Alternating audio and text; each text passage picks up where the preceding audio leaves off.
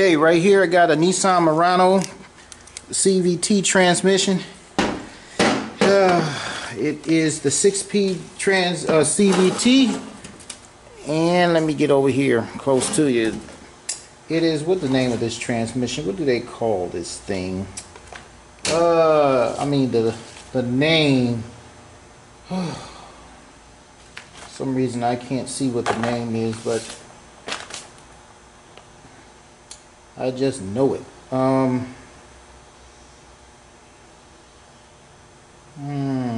thought I saw that name on there, but okay, the Nissan Murano. I'll put it up there. What the name was? Oh, JF010E, or an RE0F09A. Okay, you can see it right here. Where is it? Right there. This is what it fits. Now, problem is there were some codes in here. Pressure control codes, stepper motor codes.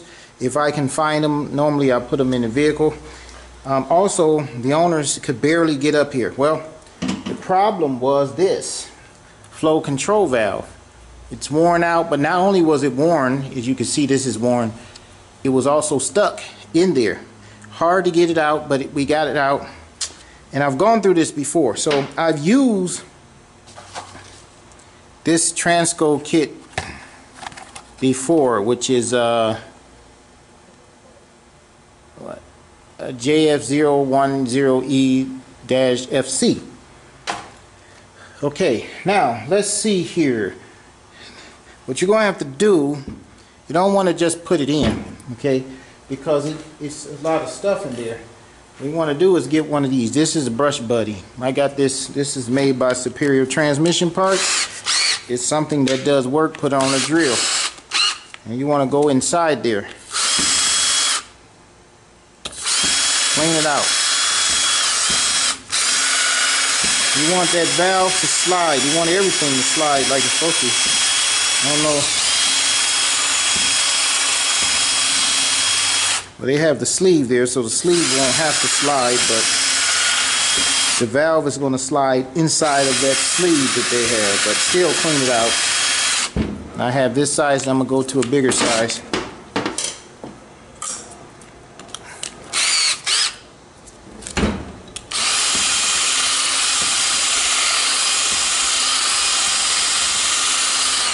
Alright, now I'm going to clean this out in the solvent.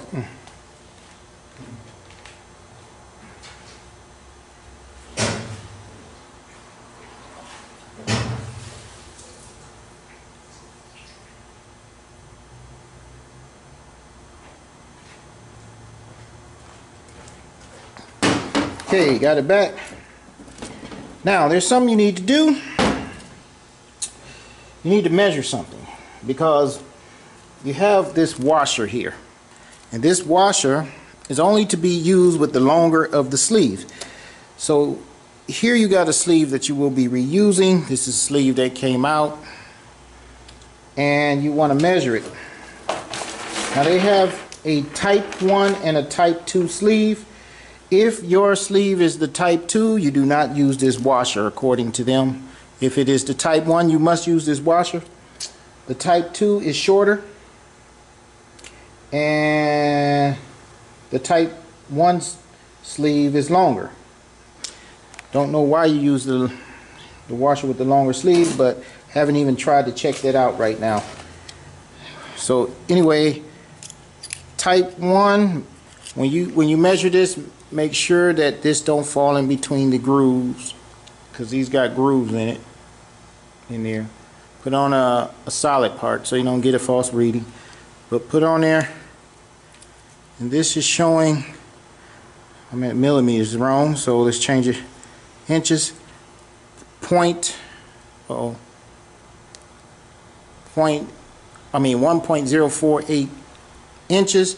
This is the shorter sleeve, so you don't need the washer. Alright, the longer sleeve would read 0.125. Also, the valve, which is the short valve, would read 0.0 1.015, and it should read 1.02. Okay, so this is the short one.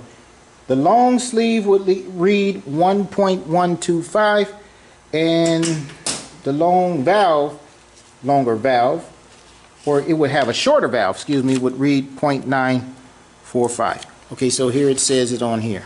Okay, you use this washer with this setup. You don't with this setup. We have this setup. Again, this has worked before. I've used this and it had a smooth engagement. It drove smoothly. There was no buzzing. But don't use that JF010E one. That one there, I did a video. You can hear the noise. Others have had noise. You have to take the transmission back out. It just didn't work. And it may not work for you either. And you want to take the trans out. So that need to be told to them. Okay, now, we already cleaned this out, right? So now let's see how to put the valve in. Okay, now this is a sleeve here. Okay, so this has a groove on it right there. Right there. The groove portion faces you, so therefore it's going to go in this way. Okay, and this is the valve. So we're going to put that in that way. Okay, so remember, this groove will face you. You're going to go in like this. Get in there.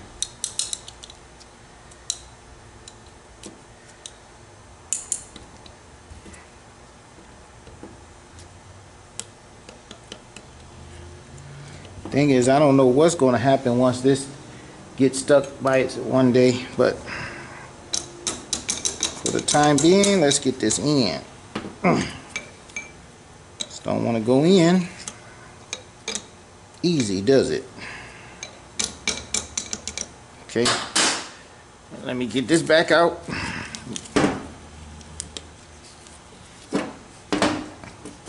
Get something to get that out.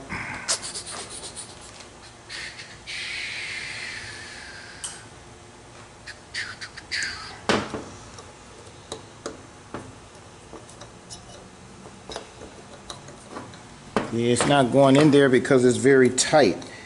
That's what's stopping the valve. Okay, look like it went in there now. Let me see. There you go. Good thing that sleeve doesn't have to move. So put that in there. All right. That should be in there.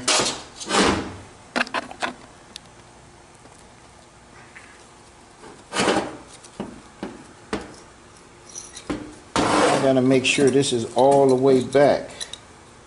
Can't be playing around here.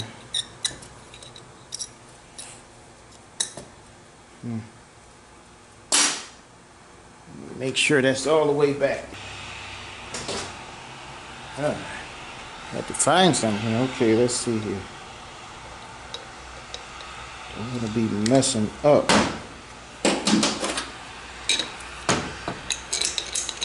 See? That wasn't even all the way back in there. It'll deceive you, making you think it was. You got to make sure.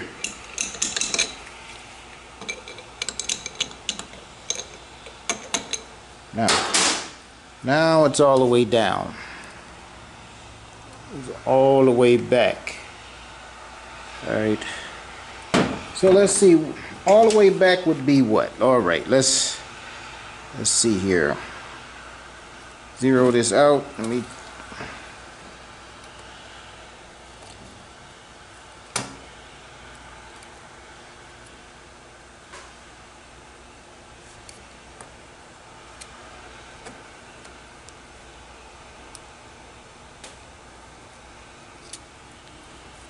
Okay, it would be 1.459. So I stuck this depth gauge down there, touched the side of that sleeve, and I had this portion of it right here. Not right here, but right here. So it's like that. Okay. 1.46. It's down. Okay, now the next step is to put this valve in. Always put some type of lubrication in there. Now this valve here goes in like this, just like that, like that.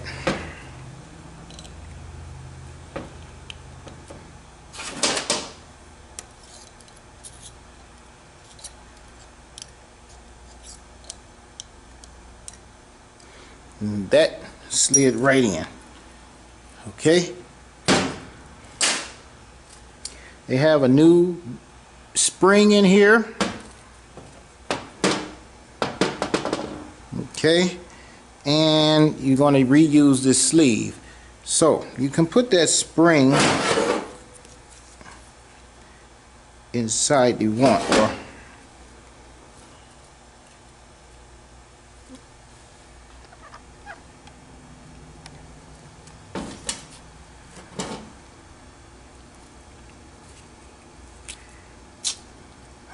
Get in there. Right now, the sleeve where the notches are goes down into the pump that way, not this way, but this way.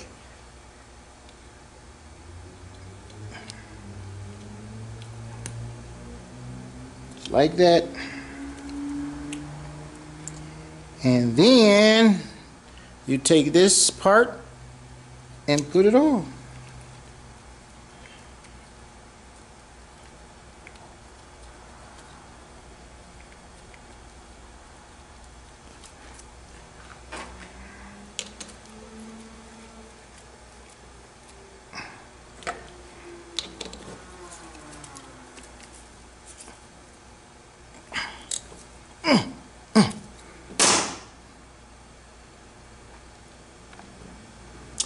And that is how you change the flow control valve in this Nissan.